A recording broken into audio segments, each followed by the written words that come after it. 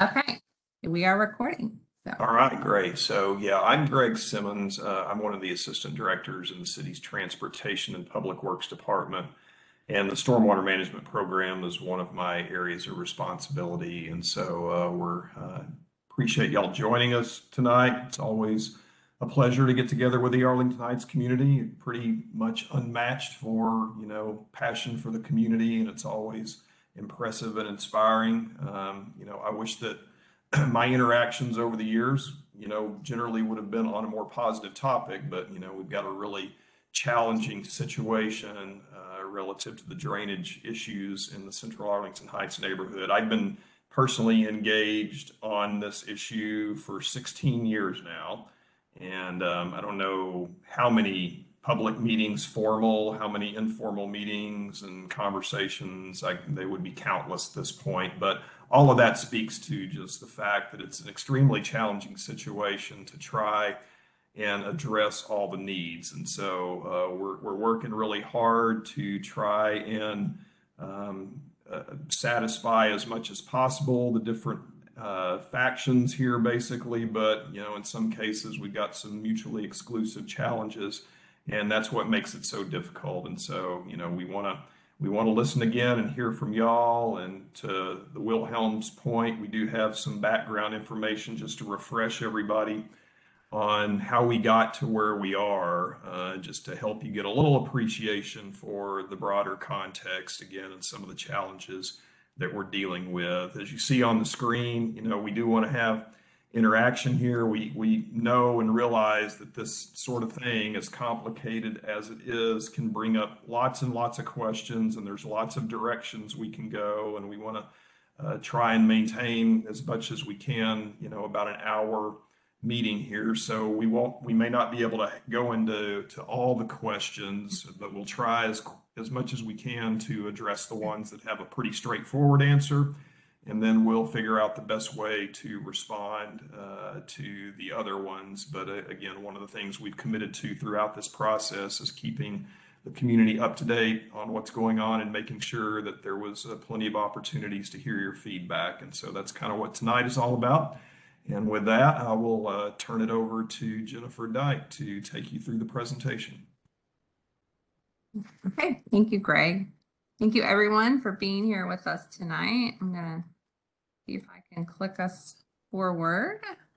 Okay, so today we're going to go through, again, like Greg said, we're going to go through a background. So it is a little bit lengthy, but I really want to make sure that everyone who's new to the neighborhood has a good understanding of how we got to be where we're at today, what properties that we've actually acquired so far, and then what remains, what our plan is regarding selling the properties to a developer for redevelopment, and what we're going to be calling a notice of sale. And then we'll talk about our open space use plan for the two properties that we're acquiring with FEMA grant funding, which is a historic mitigation requirement. So the flooding problem in the Central Arlington Heights area is really the same problem experienced in many other neighborhoods across the city of Fort Worth, and really cities nationwide. So before the city started to develop, the area was drained by natural creeks and swales that took the stormwater to the Trinity River. And as the area began to develop, to make it easier to build, many natural creeks and swales were converted into storm drain pipes, and then structures were built on top of or around the drainage pipes. So the screenshot that you see here are some plans from 1924 showing that natural creek that used to be in Arlington Heights area in blue. And then it shows the new proposed drainage pipe in red. So the drainage pipe was put in to convey that water instead of the creek. So the problem is that oftentimes the drainage pipes that were constructed weren't large enough to convey all the stormwater runoff that is in the area today. There's probably several reasons for that. Back then, I'm sure they had different standards and expectations. They probably didn't anticipate future development and all the impervious cover that we have today. People's lifestyles might have been less vulnerable to flood damage. And then there's the argument of climate change. So the flooding in Arlington Heights has been going on for many years, and it was actually identified in the city's 1967 Drainage Master Plan.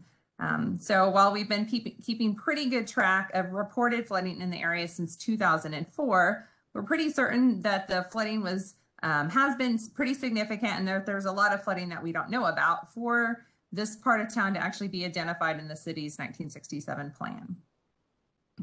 So the map on this slide here shows the 3 drainage areas that make up the Arlington Heights community. So on the left, you've got Western, in the middle, Central, and then on the right, Eastern Arlington Heights. So each area drains from the northwest to the southeast into the Trinity River through systems mainly comprised of undersized storm drain pipes. So the blue areas on the map represent the approximate flood risk along the red drainage pipes. And so where you see the darker shades of blue is where the water is deeper. And then the photos that you see on the screen are some of the past flooding that has been experienced in that area in green. So these blocks of Western and Carleton, which is what we call ground zero, and that's the focus of tonight's meeting. So to mitigate the flooding throughout Arlington Heights, we really would have to get the water all the way to the Trinity, which, as you can see here, really isn't easy. You've got the giant highway I-30 through the middle of the drainage area. You've got the Union Pacific Railroad. And then, of course, you've got lots and lots of development.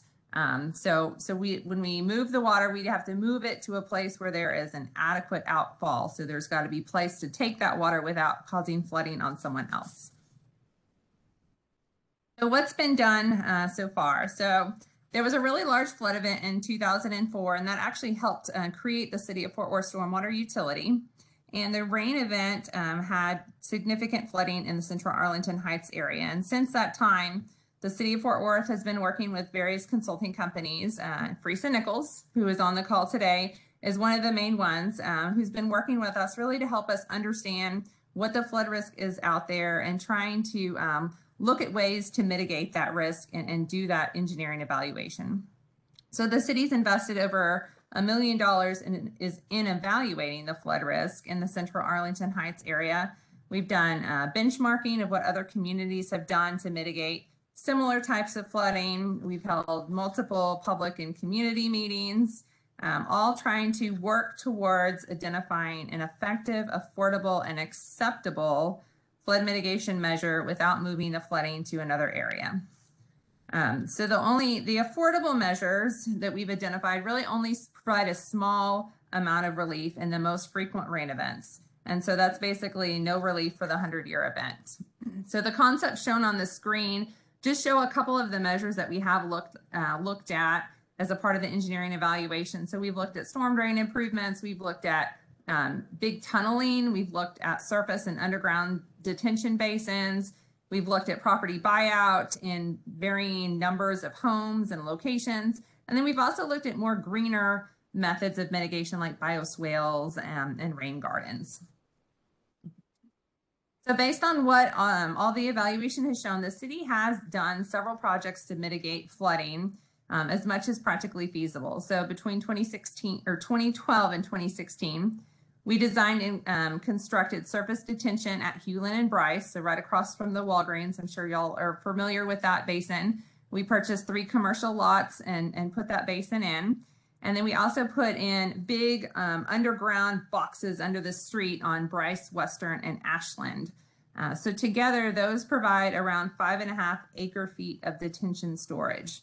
So just kind of so you understand what 5.5 acre-feet really is, it would equate to around 12 Central Arlington-sized residential lots to detain stormwater 2 feet deep. So that's a little over half a block on one side of the street holding 2 feet of water. And so another way that I kind of like to explain it is a football field over an acre. And so 1 acre foot of water is roughly equivalent to 1 foot of water across a football field. So here we've kind of created a football field with 5.5 feet of water sitting on top of it. That's how much water is that the basin can hold. And you can see in this photo from 2017 and many other times since then, the basin does fill up. And the community downstream has said that all of these I've put in have been effective, but it's just a little bit. And there's a lot of stormwater. So for comparison purposes, I reached out to Bryce because they've been doing this for a long time, and they did remind me that we had looked at how much actually acre feet of storage would be needed to mitigate the 100-year event in this area. And that's around 60 residential properties that would be converted into 4 multi-use basins around 15 feet deep. And so those basins would be around 130 acre feet. So just for comparison purposes, we've got 5.5 acre feet, but we would need 130 acre feet to really store the amount of stormwater running through this area. And we're going to hold questions until the end. So like, that's totally fine that you have your hand up, but I just want to let you know that. So, okay. So once we put these in, the basin and underground detention we're in June 27, 2016, the rain event dropped around 3 inches in 1 hour in the Arlington Heights area, which is around a 25-year storm. And that storm has around a 4% chance of happening in any given year in any given location. And so even with the basin and the understreet detention in place, home flooding still happened, as shown in this photo on Western Avenue. So in conclusion, after 12 years of intensive evaluation, the city determined that there really isn't an effective, affordable, and acceptable solution to mitigate the flooding in Arlington Heights.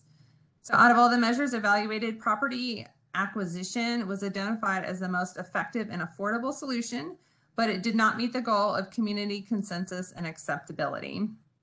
So the city, though, felt that voluntary buyout would provide relief to residents most at risk, and that the flood risk was urgent enough to move forward without community consensus.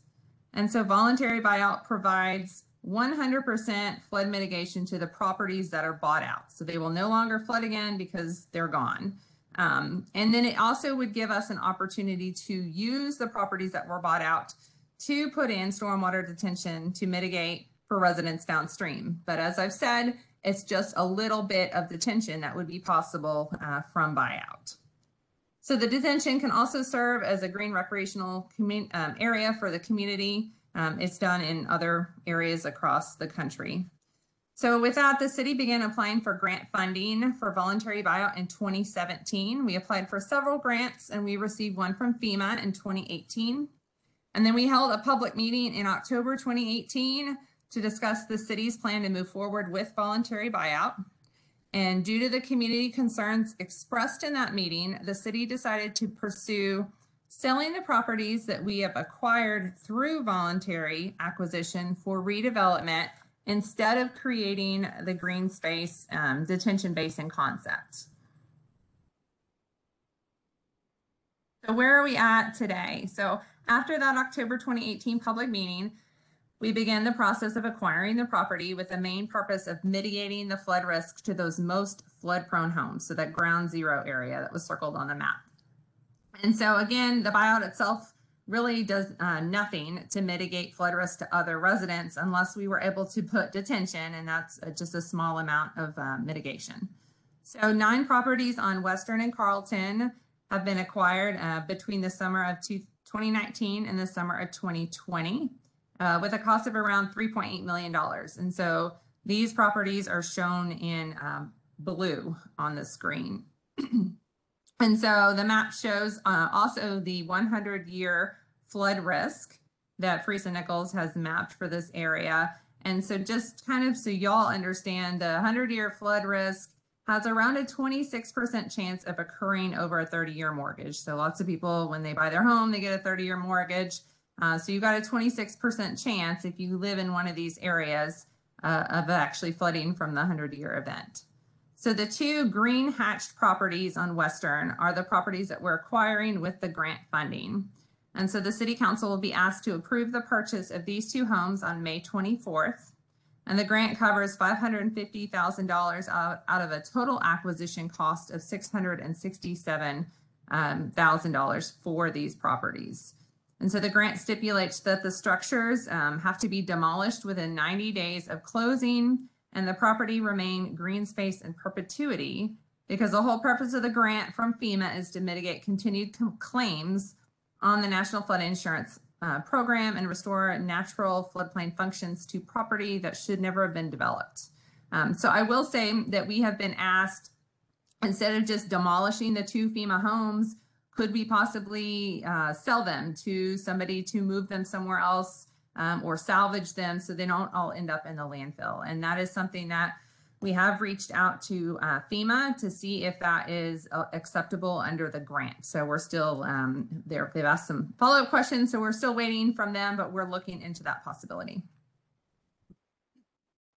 So now talking about the notice of sale. So as mentioned earlier, based on the community's concerns about creating a green space and detention basin out of the properties we voluntarily acquire, we've been working on developing a notice of sale to sell these properties to a developer for redevelopment that complies with very specific guidelines and conditions. So we're planning to finalize the notice of sale in June and issue it this summer after considering feedback, really focusing on the residents that live on Western and Carleton closest to these properties. So we plan to issue the notice of sale for 60 days. We really want to ensure that there's enough time for developers to really think about this. This is a unique type of project. And so while the notice for sale is open, we'll have a pre-bid meeting. There'll also be an opportunity for developers to go out and to visit these sites so they can really understand what's going on to put together a better proposal. We're planning to share the notice of sale with the Fort Worth development community and over 100 historic preservation community contacts in the hopes to identify a valuable bidder. And we're also going to be seeking input from local residential real estate professionals on the best way to get the word out about this opportunity. So while the city will reserve the right to reject any bidder, the whole purpose of the notice of sale is to identify a viable bidder. And the hope is to complete the sale of the property by the end of the year. So, however, if we don't identify a viable bidder, the city would fall back on the green space and detention basin concept, and we would work closely with the community on the design of this area. So I wanted to go over just a few of the key features about the notice of sale. And after tonight's meeting, I will send out the draft notice of sale documents with a link to the meeting recording, so y'all can take a look at that, and anyone who's missed the meeting can see it as well. So the first requirement of the notice for sale is that the developer has to buy all properties. Because the project is very unique and complex, we really just want one developer to coordinate with. So we don't want to sell each lot to an individual developer or resident, or try to sell the lots on Carleton separately from the ones on Western. We're really trying to ensure a very coordinated approach to the redevelopment project. So we have received multiple requests from community representatives that we allow sales to multiple developers. And we feel like this is already going to be a very challenging process. And so really to be managed most effectively, that's why we're looking at one developer. We really feel like that multiple developers will make this project even harder than we think it's already going to be. So the two FEMA grant properties that were shown in green on that last slide, they will not be a part of the notice for sale. Those will stay city owned. So we coordinated with FEMA, and FEMA does not allow those properties to be sold per federal code. So they have to remain owned by a public entity or a qualified conservation organization. So that's why we can't include those within that. So however, there's the potential that if the homes on either side of those lots is redeveloped in the future, that those property owners could use those as yard space, and we could have an agreement with them so people could use them and maintain them just like part of their yard, as long as they're in compliance with the uses allowed on FEMA property. And I'm going to go over those in a few minutes. So also, the best value method will be used to select the developer. And so I'll talk about that actually a little bit more in another slide. The notice of sale will also stipulate a minimum acceptable bid. And so we are going to start an appraisal very soon to determine the value of the property, taking into account the restrictions being imposed on the developer. So we really expect the value of the properties to be much less than what we purchased them for a few slides back. So our city appraisal was done to make the property owners whole that were experiencing the flooding. And so it did not take flood risk into account when those properties were valued in the past, while the appraisal that we are about to do will take the flood risk into account, as well as all of the development restrictions. So the restrictions that will be placed on the property will reduce the profitability of the redevelopment to prospective bidders. So we really want to make sure that that appraisal is as accurate as possible so they can understand that when bidding on the properties. A developer must complete all requirements, all of the redevelopment within 30 months of actually closing. So we're hoping we can sell these by the end of the year. So within 30 months, we hope that they would have everything redeveloped. The developer, if they fail to meet that option, or if they fail to meet the 30 months, we do have the option to buy the properties back. But we're really hoping that they're successful, and we're going to work with them to make them successful. So another big piece of it is that new or elevated homes must be at least 2 feet above the flood level and comply with other stormwater and City of Fort Worth regulations. So elevating or flood proofing at least 2 feet above the flood risk is a City of Fort Worth requirement for all development in flood prone areas. So based on the flood levels and the 2-foot requirements, if the existing homes are elevated, they will be around a little over 3 to around 4.5 feet higher than the current finished floor elevation of the homes. And so we've actually got a couple homes shown on the slide, and one of the residents went out there and marked lines on the home. And so if you go out in the field on Carleton right now, you will see those lines. I stuck a red bar over the lines just because it showed up better on the PowerPoint.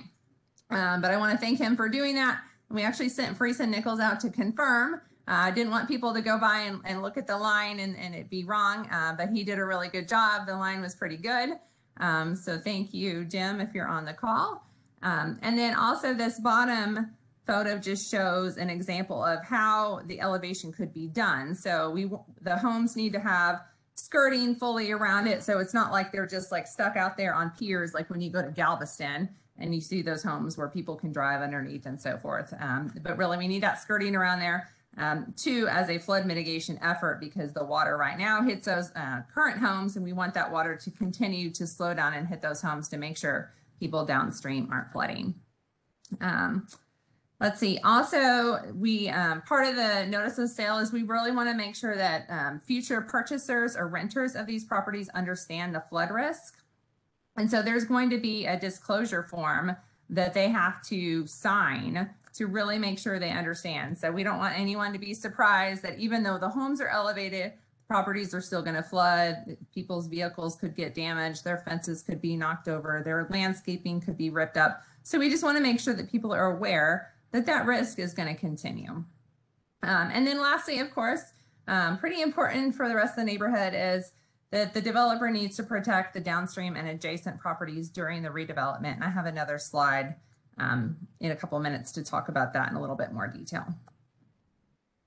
So based on the feedback we received from the Arlington Heights leadership and the residents, we put together guidelines for redevelopment of the homes, and we modeled these after the historic Fairmount guidelines. So the whole purpose of the feedback we received was the neighborhood wanted the new structures to really harmonize with the existing structures. And so we have pretty specific guidelines on the height and the width, setbacks, building form, site configuration, and materials. That's just a few. And when I send out the draft documents, y'all will be able to see that. The developer's plans will be reviewed for compliance with guidelines and conformance with all City of Fort Worth development standards before building permits are issued. And the concepts on the slide here just kind of show some of those graphics that are in the design guidelines that you'll see. So the one on the left trying to show that we want to maintain a consistent building line. The one in the middle is just trying to show kind of the look and the feel of the homes. The one on the right is showing that the garages would be back in the back and not up on the front of the properties. So the restrictions in the notice for sale are the only requirements that are being placed on the bidders relative to the final product that are above and beyond existing requirements. And these are based on, again, the feedback that we've received from the community. So as mentioned earlier, said the developer must protect downstream and adjacent properties during redevelopment. So what they'll have to do is they have to demonstrate that they aren't aggravating that existing flood risk. The city will be reviewing ultimate and interim development plans for compliance with city standards. And so We typically don't review interim development plans, but because of the flood risk in this area, we wanted to add that to our review to really make sure that the risk is considered during the development process and not just for the final build. The developer will be required to maintain the existing fences around the sides and the backs of the properties, since the fences really do control the flow of stormwater in the area, and removing them could increase the risk of flooding to others. So if the developer maintains the flow paths around the homes, they maintain or offset new impervious cover, and they don't significantly change the grading, they can develop in a way that doesn't aggravate flooding to others. I'll also note that we've been asked if we could require a developer to add larger pipes or detention or bioswales to a part of their development. But we did not put that as a requirement in the notice of sale because, as I said earlier, the benefits are just so small, and we already knew that this was going to be a very complex project, and so we wanted to not have that as a requirement. Okay, so how are we going to select the best bidder? So as I said earlier, we're going to use this best value selection process. So that means we're considering more than just price when we look at the bids. So the best value bidder will get the most points. So one is we will look and they'll get points for the highest bid. And then also based on the feedback from the neighborhood association for a preference to see the existing homes elevated versus tear down and new build, we have given elevation for the four most significant home. These 4 homes shown on the slide, these are ones that we've received feedback from the neighborhood that these were kind of more special than other homes. And so we have given them points if they choose to elevate these homes instead of tear them down and rebuild. Also, there's going to be a community preference checklist that has other topics the community said was important, but they're not requirements. So tree preservation, the bioswales, permeable pavement, rain barrels, and elevation in accordance with Secretary of the Interior standards. And so we will actually work with the leadership to form a community group that will help us. They will evaluate the bids, really focusing on the community preferences the developer is willing to accommodate.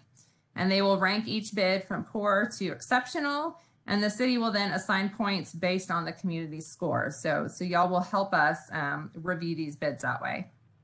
So we'll work with the Arlington Heights leadership to form that group. Really, we hope that the majority of the group are residents on those impacted blocks of Western and Carleton. Okay, we're almost there. Okay, so the open space use plan. So as I mentioned earlier, FEMA requires the city to perform historic mitigation for the demolition of the 2 homes shown on this slide due to our grant funding. And so part of the mitigation is to create an open space use plan for these properties, how they'll be used and maintained after the purchase and demolition while complying with FEMA's specific guidelines for allowable uses. So in general, there's really little that we can do with these properties other than just keep them undeveloped to not make any flooding worse. And so the draft plan that we've created that I'll show in a second, we really focused on the community feedback that we've received so far. In the past, we were really told that the neighborhood doesn't want these sites to be turned into a community gathering area. Y'all didn't want it to attract unwanted uses or visitors.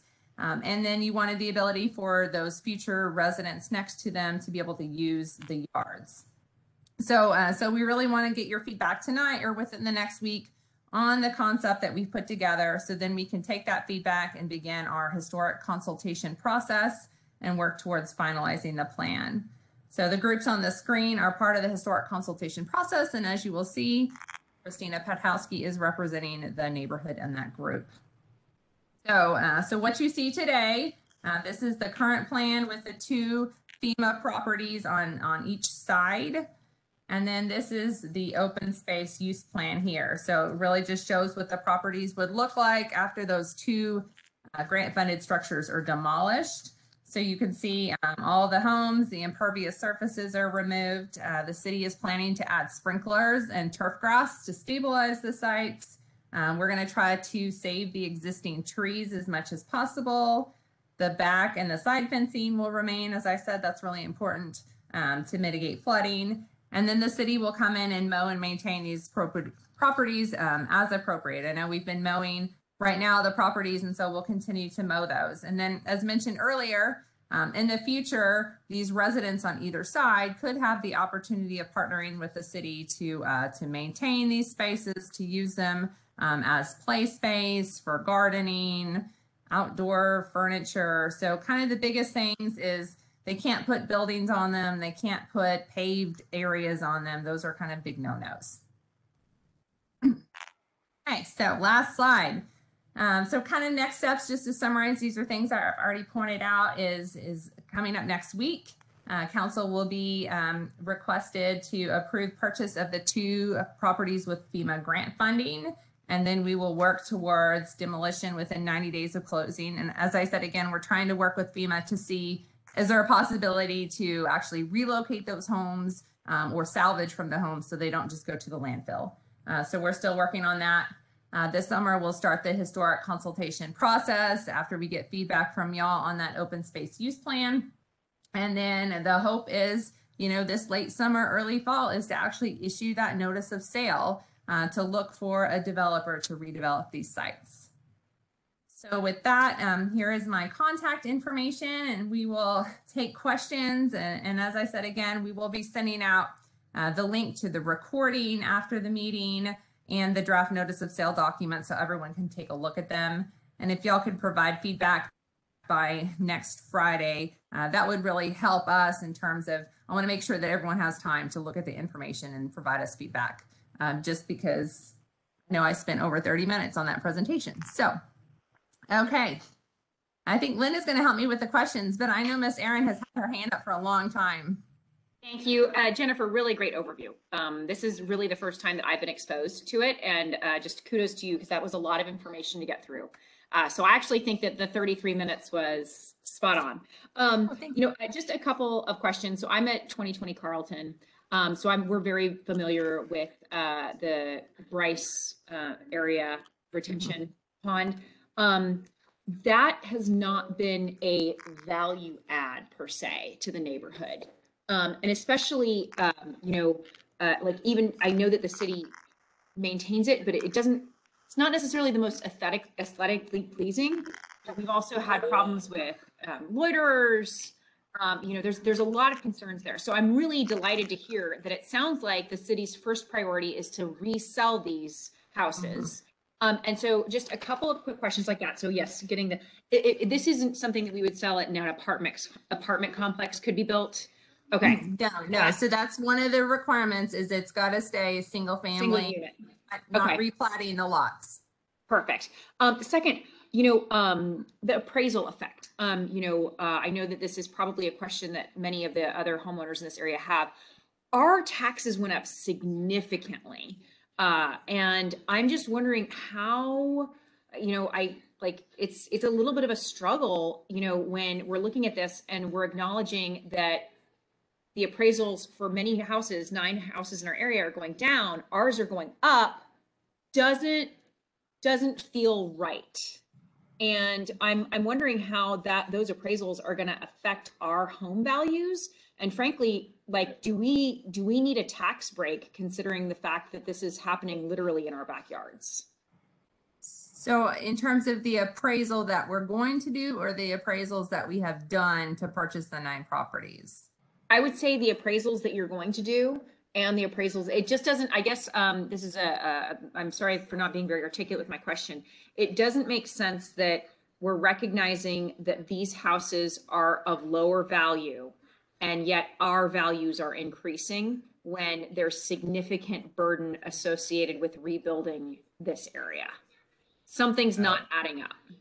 So the appraisal that we're going to be doing, so it will value these properties lower because it's going to take into account the fact that a developer is going to have to come in and they're going to have to either take those existing homes and pay to elevate them. They're going to have to pay to bring them up to city standards, or they're going to have to tear them down and then they're going to have to rebuild a very new home to city standards. Yep. it's got to comply with that whole list of regulations and Totally makes sense. flood. Yeah, no, I totally get that. And so that's it. They're buying it at a discount basically, because of course, I Right. think that it really needs to be said that I'm a little bit weary about our appraisal going up and the potential for this actually to sink our home values in the long run.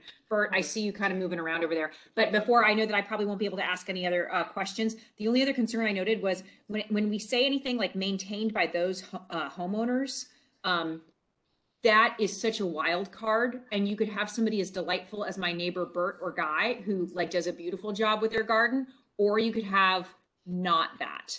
Right. So I just would really consider that. Last but not least, Jennifer, again, thank you so much. And I'd really like to be part of any community group or lend my support, because we're here for the long run. We've got 2 little kids. We're not planning on moving. We love this neighborhood, and I just want to support you guys however we can. So thank you. And I'll shut up now. Thank you. No, thank you. Good feedback. So Linda, I don't know who's next. Have you been keeping track at all?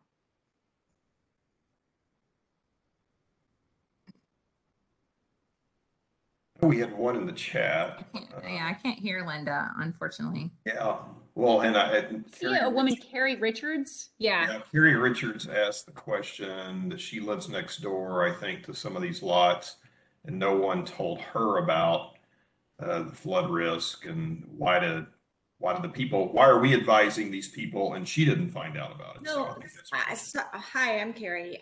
So I bought the house at 2208 Carleton, and the other day when I met Bert is the first I've heard about this. No one told me. It didn't come up in any documents during the purchase. This is the first home I ever bought, and now I'm finding out that the 3 houses next to me are going to be demolished. They're probably going to be taller than my house. They're going to be, I don't know what they're going to do to my house. I don't want to live through however, 30 months of construction. This is all news to me, and I just am appalled that I didn't know. Like, it's just, and I bought the house a year ago, and I've been working on it for 8 months. It was supposed to take 4, and I moved in 2 weeks ago. And this is the first I've heard about any of this. Right. Yeah, I can definitely see lots of times when people buy properties, the disclosure documents really focus on the FEMA floodplains. And so this is not a FEMA floodplain that goes through the area. Kind of as I mentioned, it's a lot really due to that undersized storm drain infrastructure. So I will say in the future is that the city is working towards trying to make our maps for these flood prone areas readily available to the public. So right now, people can actually go on one address Fort Worth website. They could type in an address, and it will actually say if there's a FEMA floodplain or if there's potential for high water on a property, which is specifically the situation that we're talking about here. So this non-FEMA flooding. So that information is already out there right now. And we're trying to make that information even more widely available and trying to regulate small lot development in this area so it is not aggravating flood risk to existing residents. And so there's actually going to be action taken to council in June, focused on updating our stormwater regulations to better regulate these areas for small lot development, specifically just like what we're talking about in Arlington Heights. And then we'll also be rolling out maps on the website so people understand that this flood risk is out there. So unfortunately, you are not the first one who has said they've experienced something just like this. Unfortunately, we hear it before, and that's why we're trying to work towards this effort so people are warned before they can make that purchase and can take that into consideration when they make. But what about me? I wasn't. So what do I do going forward?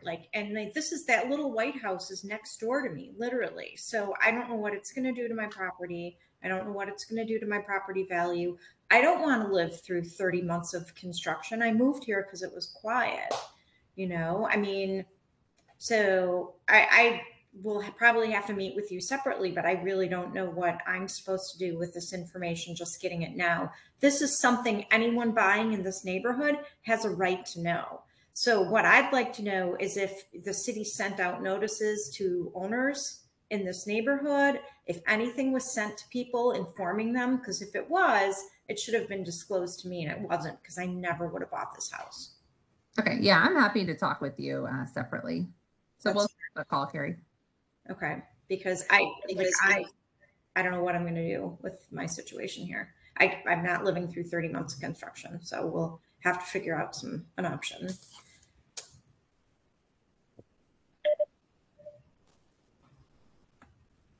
Hey, Jennifer, Nick Rich.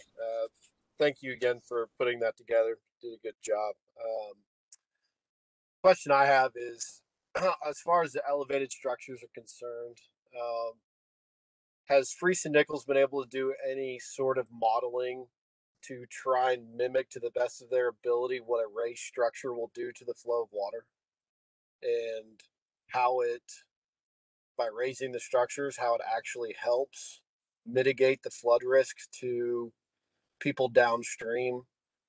Not necessarily the homes that are elevated, but people that are further downstream, because the water's got to go somewhere and it's going to back up somewhere. And if the structures are elevated, and there's less objects or less structures in the way to stop the water or stop the flow, I should say. It's still got to go somewhere. So I just didn't know if, since Freese Nichols is at y'all's disposal from an engineering perspective, what they're modeling or what they've viewed on that. Yes, let me jump in there. So this bottom home right here, so you won't see homes up on piers with the water able to flow through quickly, because that would actually then flood people downstream.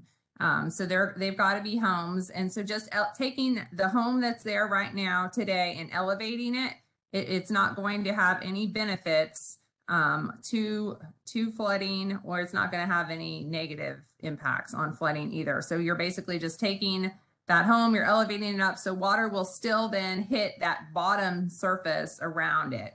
So Freese and Nichols has taken a look, and they say that this can be done without aggravating existing flood risks. Leaving the fencing is really important. Is there anyone from Freese that just wants to jump in there, just kind of from an engineering perspective, and say anything about that? Yeah, I just would reiterate, Jennifer, what we found in the modeling is the fences are the controlling factor in the hydraulics for a lot of these. So as long as we maintain the fencing, we believe that the flow after the project is over will be very similar. Okay, thank you guys. So if I understood him correctly, he said the flow would still be similar. It would not mitigate it wouldn't lessen the flood potential. The flood potential is still going to be there. It's just that water's not going to be entering people's homes. Yes, yeah, this project, the redevelopment project does nothing to mitigate home risk or flood risk to other homes. All it does is take those existing ground zero flood prone homes and elevate them up above 2 feet above the base flood elevation. And so that was initially just kind of going, so that was, we wanted to do green space and detention for all of these homes. It would just be another little piece, just kind of like the other detention basin. But because of the community concern about, the green space and unwanted uses in the green space, that's why we have now turned to the redevelopment concept. So it was really because of the community concern. Jennifer, we got another question from Bart Wilhelm, the builder that wins the bid for the property. What kind of project will they be building? Other houses? Yes, yeah, they have to be single family residential homes, yes, that fit the whole character of the community. I see Miss Richards, you got your hand back up.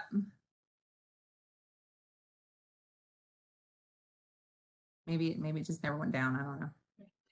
Okay. And this is Sandy Will. I just wanted to add to that question. So there won't be the two FEMA properties were actually duplexes. So these will all be single family. And again, I apologize, this may be known to others, but and then the the neighborhood group that's working with you will have input on the look and the feel and that kind of thing to the homes that they'll be putting in? So yes, single family. And right now, the notice of sale, the guidelines and restrictions we have put together are all based off of the feedback that the neighborhood leadership provided to us a couple years ago. So very, very specific on what they want to see in y'all's neighborhood. They want it to look very uniform to what's there today.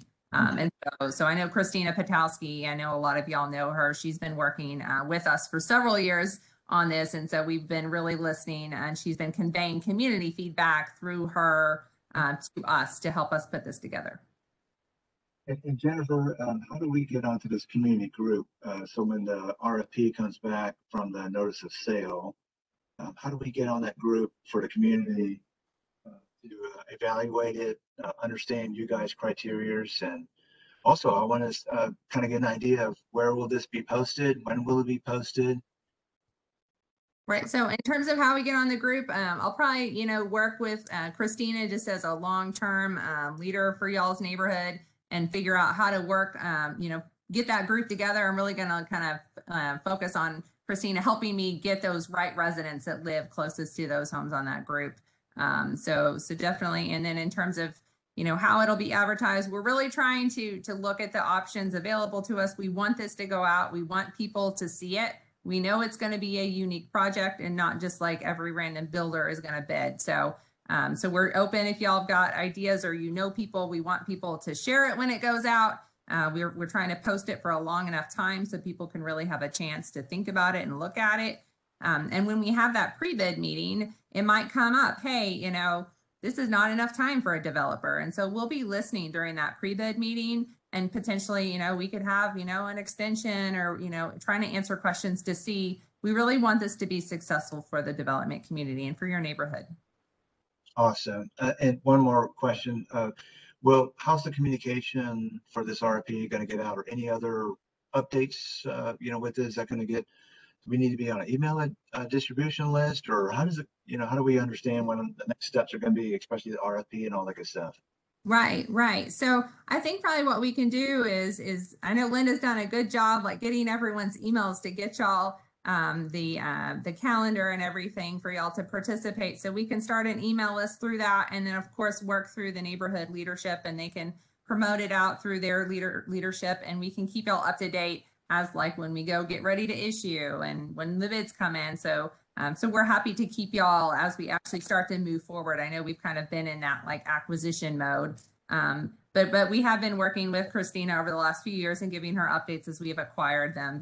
But we're happy to be a little more active as we actually start to move forward into this. All right, thank you. I'll yield to the others. We've got Emily. Sorry, what?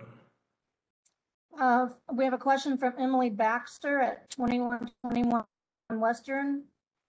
She says she understands that we're looking for one developer. Are those of us adjacent able to purchase part or all of the lot next door to us? So no, right now we're looking for one developer. But if there are people who are interested in actually acquiring one of those either elevated or newly built homes, then we will put you in contact with the developer. We can give that developer your name, and then they could reach out, and maybe y'all could work together to, say, hey, I want one of these houses, built how I want it. So we're willing to definitely put you in contact with that future developer. And Matt, did we answer your questions? I believe so. Richards has a few more questions. One of which is, would the new homes cause more flooding to existing homes since roof, but ours next door would not? So you broke. And Carrie's the one. Sorry, you broke up. Can you hear me, Jennifer? Yes. Yeah, so the question is whether the new homes will cause more flooding to existing homes, because the new homes are going to be flood proof, but theirs are not. So no, so that's a big, we do not want to cause more flooding to the existing residents. And so that's why I had that slide earlier. You know, we'll really want to make sure that they're looking at the grading, that those fences remain in place, that they're not adding a whole bunch of impervious surface when it's not there today, or they're offsetting it. So we don't want someone to take that smaller house footprint and then suddenly decide to pave the whole backyard. So that could have impacts. So we'll be looking at all those types of things when we review the plans for these properties before they're approved, because we do not want the new homes to aggravate the existing flooding. And then Carrie had one other question, so we'll get hers, is will the city reimburse any property loss of value that harms homeowners as a result of the project? Again, iterating that she was not informed prior to purchasing, but should have been about this project. So I will, I'll say no to that, but I will say that we work really hard with the Arlington Heights Neighborhood Association to keep residents up to speed on what we're doing in the neighborhood.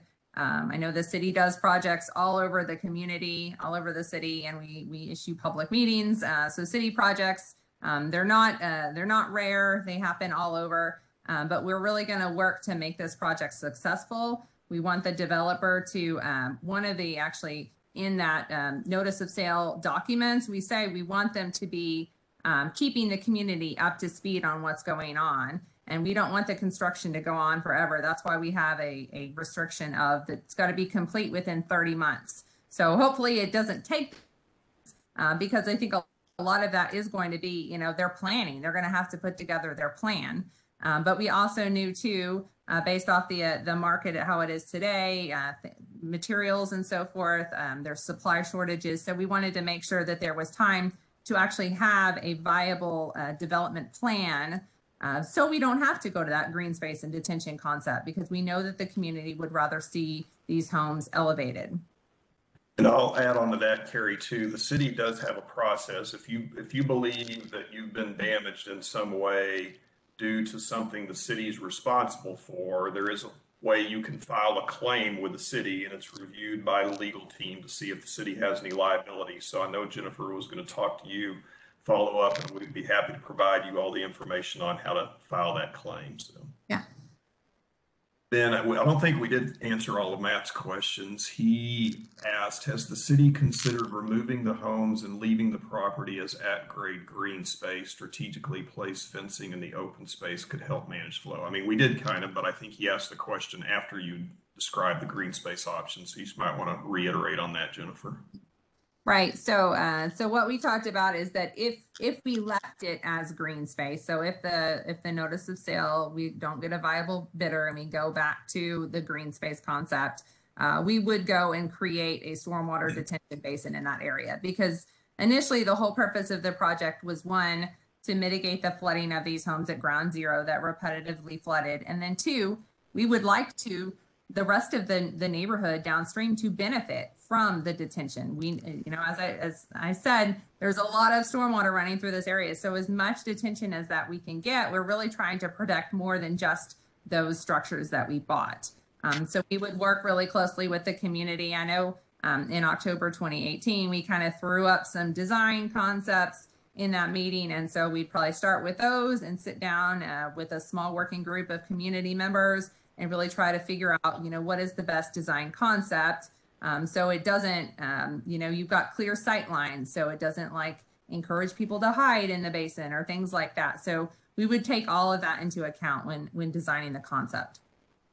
Yeah. Hey, Jennifer, this is Matt. If I can expand a little bit on that. Yeah, go ahead, Matt. Yeah, so understanding that, but I guess the way I look at it, if we put in raised structures, which, you know, I understand the city wants to develop it if possible, you know, we're not improving the downstream condition for downstream residents in that situation. We're just putting new homes there that may be out of place. So that's why I didn't know if, like, in the event if the critical part isn't creating more detention because it's not going to solve the problem, just help mitigate some smaller items. You know, have we considered just an at-grade park area that's more useful for local residents as opposed to, you know, an actual basin? I think the residents up here at the corner on Carleton and Bryce mentioned like the current basin across from Walgreens isn't really useful for the area. So I'm not sure a basin in the middle of the neighborhood is actually that useful either. And an at-grade option may be more useful or beneficial.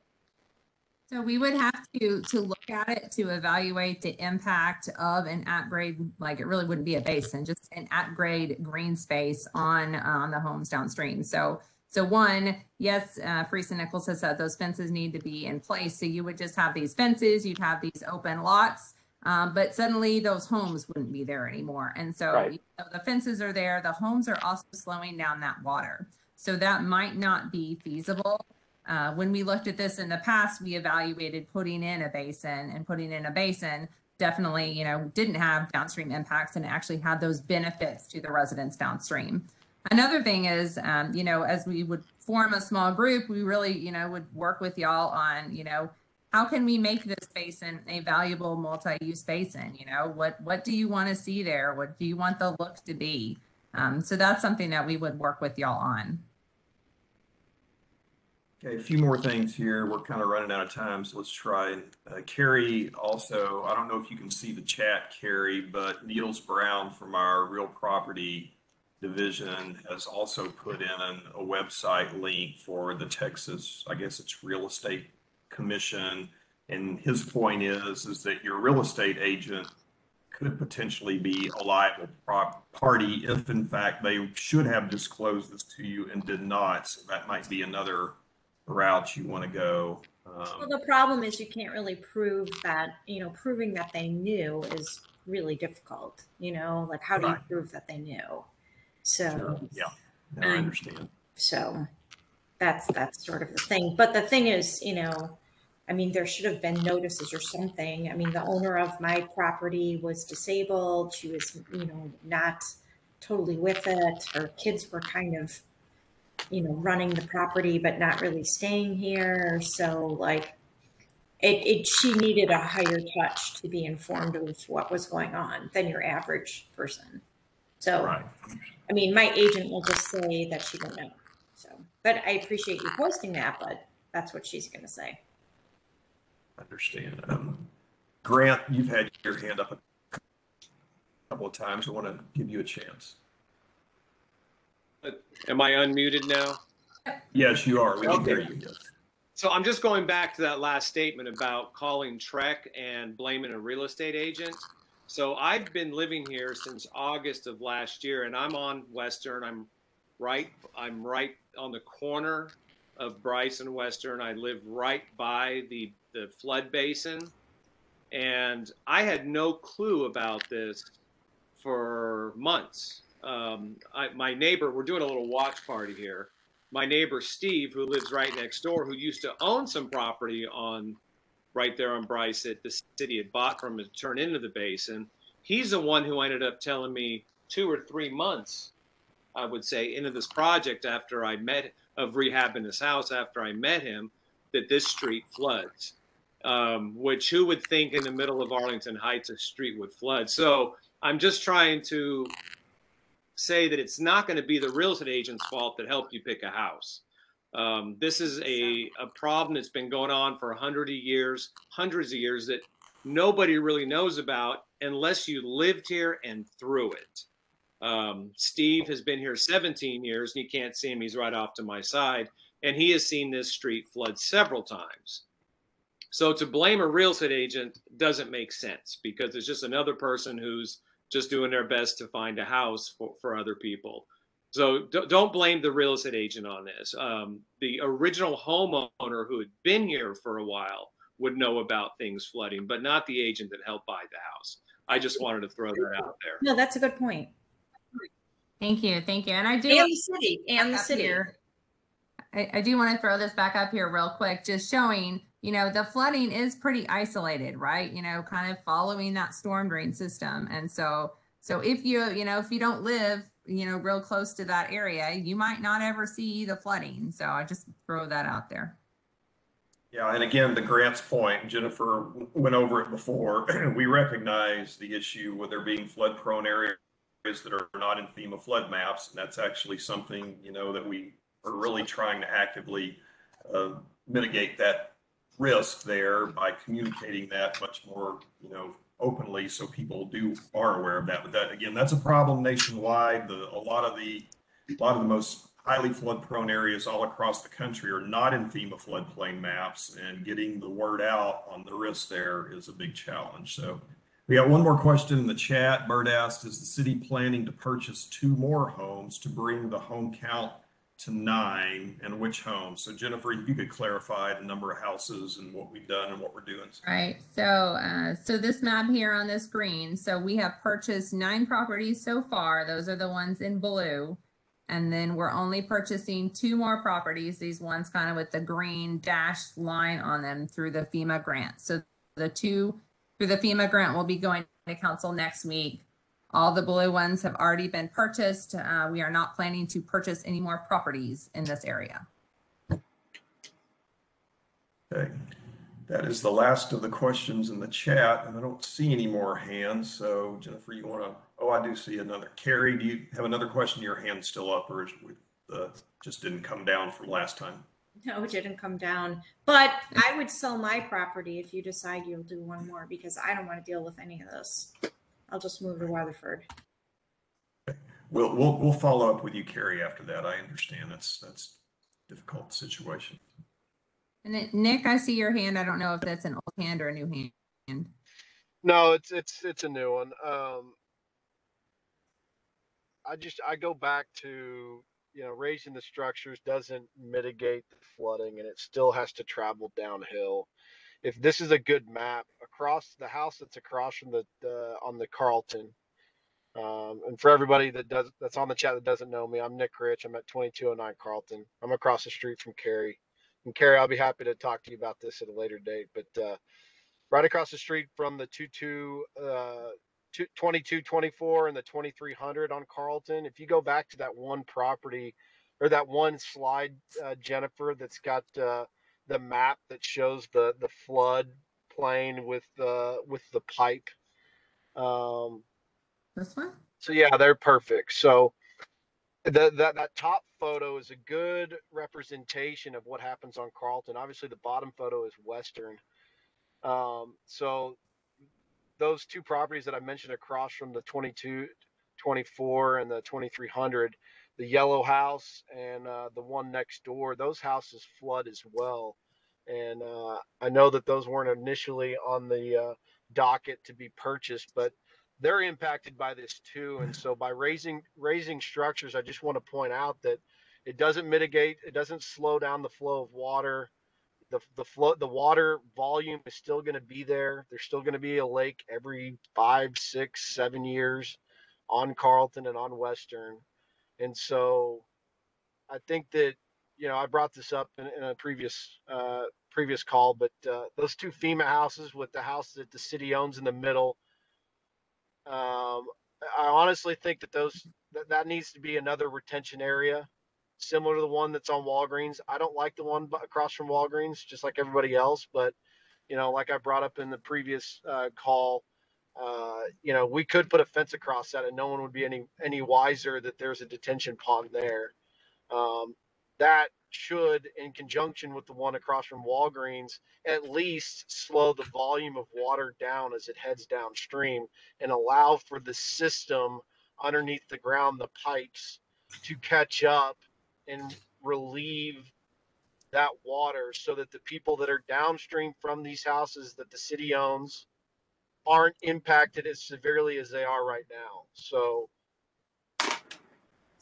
Nick, I don't really have a question. I don't really have a question. It's more of a comment. I just want to throw that out there again as a consideration. I know that, you showed the slide that kept that house there, but really we got to figure out we're putting a Band-Aid on a bad situation right now. So let's put an even bigger bandage on it and try and slow down the volume of water.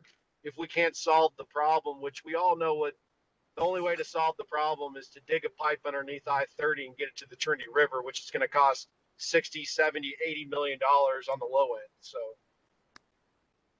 Nick, my I comments. was going to say that I asked Friesa Nichols after you asked that question a couple weeks ago, how much more detention could we get if we took the 2 FEMA and that one between them? And they said, you know, y'all like correct me if I'm wrong, but I mean, it was like less than an acre foot. So very, very small amount, but you know, every small amount does help. And that was our whole plan to begin with, to put in the detention, because residents right now say that the detention that's in there right now at Heelan and Bryce and the understreet detention, they say that it makes a difference. And so even though it's small, those most frequent events, you know, it's another little bit of help for those downstream. So, but it's still very small. And Jennifer, I'd like to also add to that, and I'm sorry, I won't take any more time, and I'm sorry, but Western has the underground detention. Ashland has the underground detention. When I bought my house in 2015, we redid all the utilities on Carleton, repaved Carleton, but the city ran out of money for the underground detention that initially Freese and Nichols also wanted to put in Carleton, so that when water did get all the way through and got down into Carleton, that it had somewhere to, you know, to slow it down and store it until the system could catch up. So I want to add to the two FEMA houses and the house that, you know, is in the middle that the city owns. Call it a wash. You make that a detention pond, and then you put the same detention system at the end of Carleton that's similar to Ashland and similar to Western, and that'll add even more protection to help relieve the pressure of the system. And Nick, I believe Freese and Nichols can tell me if I'm wrong or right, but I believe that they did evaluate the Carleton detention, and it was determined that once Western and Ashland was in place, it didn't have any meaningful benefit based off how the system works. Can y'all talk about that? I know it's been a while. Yeah, you're right, Jennifer. We did evaluate underground detention in Carleton. We actually looked at underground detention through a number of streets across the watershed, and it's kind of the same story. Every little bit helps, but only to, you know, a little bit. Okay. So just a little bit more. Yeah, and it wasn't, Nick, it wasn't a matter of us running out of money. I mean, I guess in a sense you could look at it that way, but it's a matter of, you know, benefit cost, and with the resources we have, with all the needs across the city, trying to provide the best benefit we can. Again, the level of benefit that would be received, you know, compared to the cost, you know, it just wasn't as much bang for the buck as we could get in other parts of the city for other needs. And so that was the decision there, was to take it out of, to not do that in Carleton. yeah, I'll echo what Greg said. It is, the underground detention is a very expensive, you know, per unit cost in terms of the storage you get. Are there any No, understood. Hey, that maybe that was an unnecessary comment that was not directed at either one of you, just so you guys are aware. So, or even Freese and Nichols for that point. But I just would be I'd be interested in seeing what the modeling, you know, an updated modeling looks like when you put those factors into place, like I outlined or mentioned.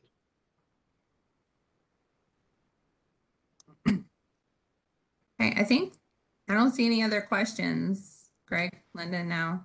I don't see any others, and we're 15 minutes over our stated time. I know quite a few people have already left, but so yeah, I guess we ought to go ahead and wrap, Jennifer, if you want. Okay, well, thank you all. I'm gonna stop the recording before I forget. And hold on. So what